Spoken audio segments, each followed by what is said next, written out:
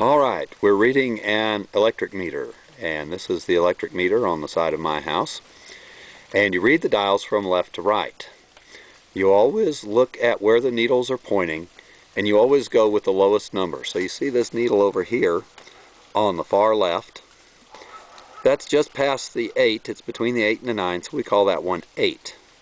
The next needle, right here, is right between 4 and 5, so you always go with the lowest number, call that a 4. Now the next needle looks like it is right directly on the 6. See the one in the middle?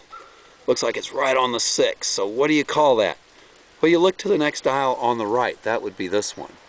Notice how it's between 9 and 0. It hasn't passed 0 yet. Well, this needle in the center is not going to be on 6 until the needle to the right of it passes 0. And so we're going to call that needle right there 5. And then the next needle, it's just past the 9, between 9 and 0, we call that 9. And then that needle, it looks like it's just a little bit past the 3, between 3 and 4, so we'll call that 3. So our reading then is going to be 8, 4, 5, 9, 3. And that's how you read your electric meter.